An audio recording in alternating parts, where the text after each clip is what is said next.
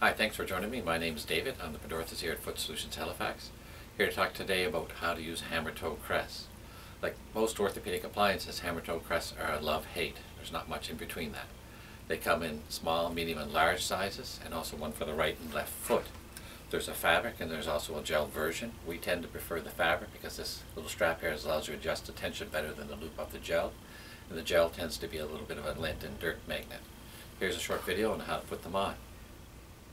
Okay, simply place the loop over your second or third toe and pull the little elastic strap snug but not tight. You'll need to wear a sock or a nylon to keep them in place. The Hammertoe Crest does not make your shoe tighter, as it's simply filling the void under your toes.